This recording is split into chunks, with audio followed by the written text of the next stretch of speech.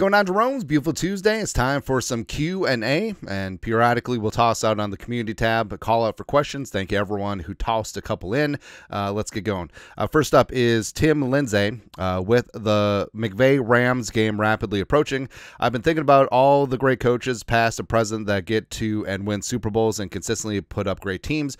Kevin O'Connell is just 3 years in now, and it's exciting to see he's on the way to that level, in my opinion, which is fair. I mean, obviously the start for the season for the Vikings, as well as the 13-4 wanting some more, win the division in 2022. You can call it a fluke. You can call it whatever you want. Hey, but I seem to remember that the Lions won a one-score game, so that is a resounding ass whooping. But the Vikings winning one-score games, also, the Vikings would have won the division last year if Kirk Cousins didn't shred his Achilles. Not saying. Just saying. He's taken a lot of heat already, but the guy is just 3 years in. We're truly blessed to have him, and our future is looking bright. Now, here's the thing, too, about O'Connell, where he's a very good head coach. There's some things for him to work on, but the reason why he still gets criticism is because the expectations for him are that high, and that's what you want. Kevin O'Connell is not here just to go 10-7, maybe win the division, maybe push for the wild card, and usually go one and done. Well, it's kind of what's happened so far, but he is a coach that you can see winning Super Bowls with. And Kwesi has assembled a fantastic roster. Flores is a tier 1 defensive coordinator / head coach of the defense, and all the pieces are here. And you may say it's nitpicking, whatever, but I mean, this team is capable of winning a Super Bowl, and I love that. Absolutely love and adore that. So even though Harbaugh would have been kind of fun a couple years ago, Kevin O'Connell was obviously the right choice. Speaking of Kwesi, Sean Johnson, what moves? Now, I know this is probably a dude, but I'm holding out hope in the back of my mind. This is Sean Johnson, the gymnast from back in the day. Huge crush on her when I was a kid. What movies would you like to see Kwesi make before the moves? A couple movies, too. I would love to see a Red Dawn remake that's actually good. Anyway, what moves deadline, and what do you think would be a most realistic moves for him? So, obviously, the pie in the sky, Quinnen Williams, Dexter Lawrence, J.C. Horn type moves are there, but I could see some sort of mid-level moves. You know, Vikings bringing some situational defensive line pass rush help, Vikings picking up some cornerback help. I think that I would love if the Vikings went all in on Mike Hilton of the Bengals. Mike Hilton's been one of my favorite corners in the league, just because he brings he plays like Antoine Winfield Sr. adjacent, and he would be a ton of fun, man. But I think this trade deadline is probably going to be more like 2023. You know, the Vikings made the trade for Cam Akers as well as Josh Dobbs, that kind of worked out, versus 2022 when they picked up Hawkinson. I would love if something blockbuster happened, but we'll see. Right, it takes two to tango. Also, Wesley White. What can this offense look like with J.J. McCarthy?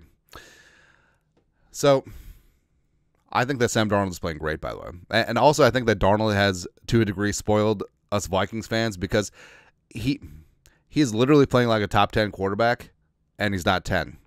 And just think about that. Think of the narratives from this offseason. Oh, Sam Darnold's a bust, but he's legitimately playing like a top 10, top 8 quarterback.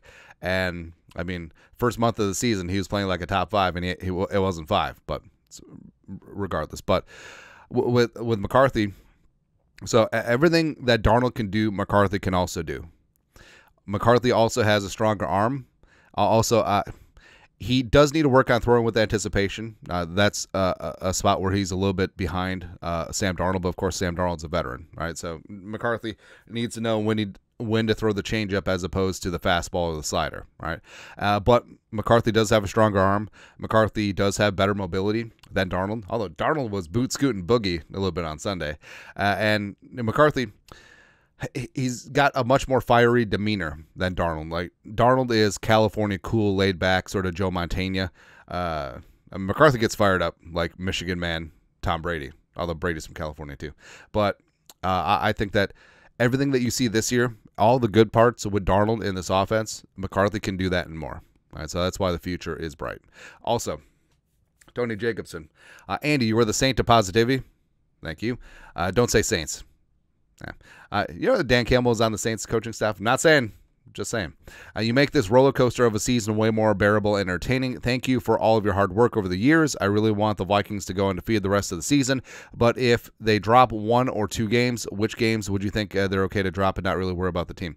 Well, just in terms of record and tiebreaker wise, the out of conference games would be the ones to lose. All right, but realistically, I think that the second Packers game is going to be tough. If the Vikings have something to play for, Week 18 at Detroit is going to be another heavyweight match. It's going to be great. The Cardinals, I've been riding or dying with the Cardinals all season, man. I feel like that they have a spark. I think that things are starting to come together. The Falcons could be tough. The Seahawks have bounced back, but other than that, like every single game is tough. Like the Vikings could easily win every game. They could also lose every single game for a myriad of reasons, right? So the cliche of trying to go 1-0 and just taking care of your business week to week, I mean, that does hold true, right? And you can't. I know that a lot of people have said, well, here comes the easy part of the schedule. There's no such thing. There's literally no such thing in the National Football League. So every single game, do not take your opponent lightly. The opponent gets a vote too. So try to go 1-0 against the Rams. Next, Curly. How well do you expect Dalton Risner to line up at right guard for the first time in his career? So Risner has played only left guard throughout his career. 4 years with the Broncos, 1 year with the Vikings. And I think that he will do fine. But we've seen before that flopping sides sometimes doesn't work out. Brandon Fusco is a name that you'll remember from, about a decade ago, right? He was really good at one of the guard spots. He flipped him to the other side, and it just didn't work out. But Risner, he did play 3 years of right tackle at Kansas State, so he does have a facsimile of that footwork down.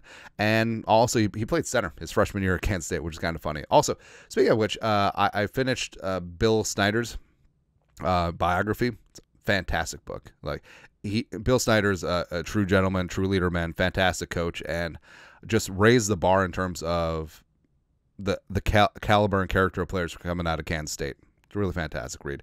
But with Risner, there's a reason why they had him work so much at right guard in training camp before he got hurt, because they knew that this was going to be the move. Plus, you got to give a lot of respect. I always respect like the veteran backups who have to be swing on both sides, whether it's a swing tackle like Quisenberry, left tackle, right tackle, or a guy like Diamond Dan Feeney who has to back up all 3 interior spots, because not only do they have to have the footwork down for left or right guard, but they also got to play center, right? So it's not that big of an ask for a professional athlete. It's like, hey, you've been a left guard, you're going to be a right guard. You're going to be good to go. And I know that there were unsubstantiated rumors that Risner was pissed off they had to play right guard. I don't think that he cares. Like, as long as he gets on the field and can contribute to this team in a meaningful way, like he'll play wherever. He'll play fullback. Ooh. Actually, you know what? Ed Ingram is poor in pass protection, but how about a goal line fullback with C.J. Ham behind him? Why not? Why the hell not, man? But that is it. Q&A on this beautiful day. Bay. You guys are the best. You know what to do. Skull production value.